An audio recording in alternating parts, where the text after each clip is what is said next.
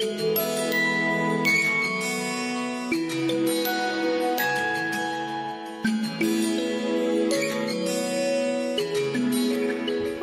and welcome to HealthyHouseplants.com, where we teach you all about gardening in the great indoors. Today's video is sponsored by our Amazon affiliate link, which you'll see in the comment section below. Okay, so today I'm going to talk to you about pH, the importance of proper pH for your houseplants, and we're going to test this plant soil, and see what the pH level is at. So this is a Dracaena, this is a corn plant, and this Dracaena, as you'll see, is having a few little problems here. Now, the Dracaena did need a repotting, and it took me a little time to get to that, which, you know, life steps in, right? So I did get this guy repotted a while back. Still not, kind of showing some funky signs and symptoms here, which I'm suspecting are from improper soil pH. Dracaenas, the corn plants, and all the Dracaena family like their soil on the on the alkaline side.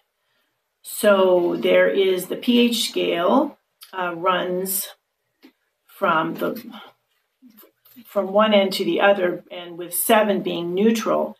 Over 7 is more alkaline. Under 7 is more acidic. I'm guessing that this plant is probably a little bit has soil that's a little too acidic for the corn plant. And there are ways to rectify that. However, I would want to know first if the pH is in fact off. Now, the reason that it is so important for your soil pH to be correct is this. You can be fertilizing your plants. You can be watering them correctly. You can be giving them the right light. You can be singing to them and talking to them. But if the soil pH is incorrect for that species of plant, the plant is going to have problems. Some of the problems it will present is kind of this funky growth, looking leaves here, the splatters in the leaves. Now this new leaf is doing better, so that is a good sign, but it's still not as healthy as it really should be. So what happens is you feed the plant and you think, well, I'm feeding the plant. Well, if the soil pH is off, the plant cannot take up the nutrients that you are feeding it. So it's basically like giving the plant vitamins that are never digested. So that's why it's really important that the pH is correct. Other signs of pH being off are if the leaves grow, but the leaves are kind of funkily shaped, or they're small, they just don't want to grow right. If you have flowering and fruiting plants, they won't flower fruit, or if they do flower fruit, the flowers look kind of misshapen and stunted, and the fruit may come, but it's very small. So those are all signs of improper pH. Get the pH balanced and the plant will do well. And the pH testing is something I suggest when you've tried everything else. You're making sure you're watering correctly. You're making sure the plant has proper light. You're making sure the plant has proper humidity. You're making sure that you fertilize on a regular basis, watering is right, etc. So I am going to show you how to do a pH test right now. There are pH meters you can stick into the soil. However, those really have to be properly calibrated, and this is for a water test actually that we're going to be doing. Those have to be properly calibrated. The calibration can go off easily. Then you'd have to have it recalibrated. Not all of them are the same. They're just not quite as accurate as I like. Although it is a good first test, but if you want to make double, triple sure, I suggest doing a soil test. And this particular one came with other things where I could test for nitrogen and phosphorus and potassium, etc. So this I'm going to do for the pH. And what I'm going to do here is I am going to first, we're going to test the pH level in the soil itself. So what I need to do for that is I need to get some of this soil out of the plant and put it into this for testing. So when you do soil testing like that, what you want to do is you do want to check various areas in the soil itself. So what we want to do here is I want to get some soil from various areas around here, and then it will be mixed up. that is okay because what I'm trying for here is an overall representation of the soil pH.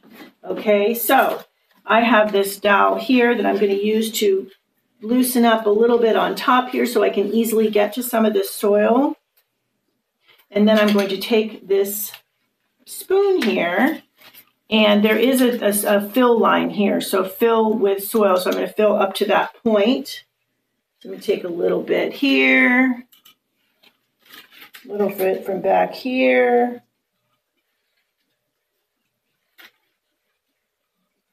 Until I get it filled. So I'm trying to get around every area. It doesn't hurt too if you want to dig down a little bit with this. Since this is newer soil, I'm not as concerned, but if the plant has been in the soil for a while, you'd probably want to dig down a little bit and maybe take some soil from deeper down too. So what you're aiming for, like I mentioned, is a really good representation there. And it looks like I've got the right amount of soil in there. You want to make sure to tap it a little bit to give it some air. To get rid of the air pockets in there, so you make sure you have enough.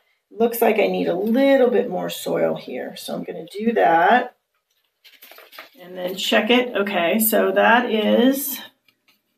looks like it's filled to the line very nicely. Okay, now these test kits, which are pretty inexpensive, come with pills that have certain chemical in them to check the level of pH and the other minerals as mentioned. So I need to get, without spilling it, this powder into this here.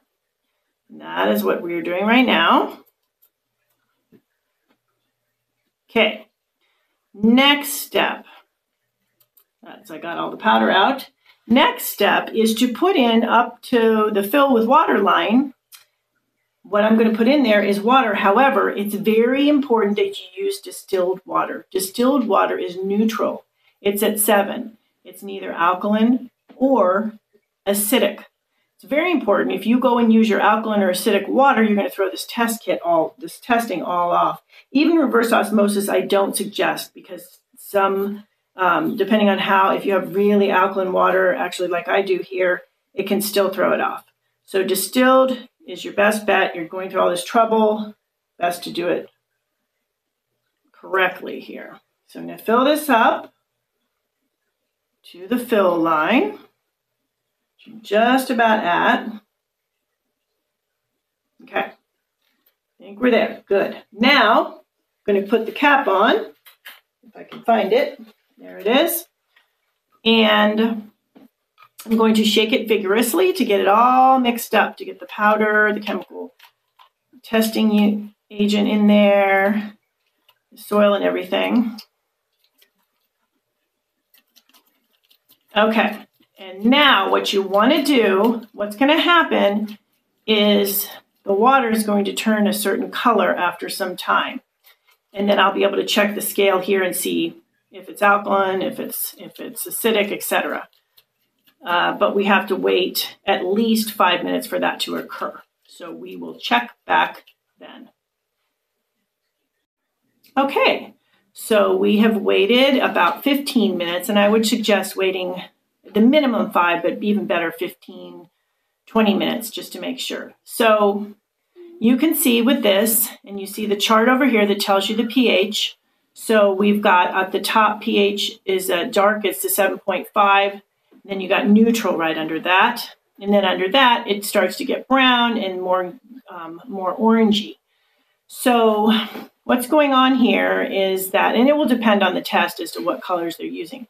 But what's going on here, as you can see, is that this is pretty neutral. So this soil is at neutral, which isn't surprising because potting soils tend to be at neutral when you get them. And this was recently repotted.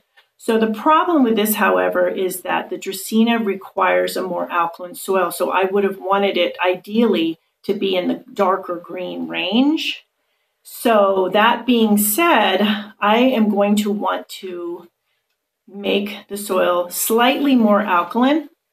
You can do that by adding lime to the soil according to package directions. So I will be doing that in a future video. And then you would wait at least a month and retest the soil and see if you're in the right range for that plant. So that is what we are going to do after this.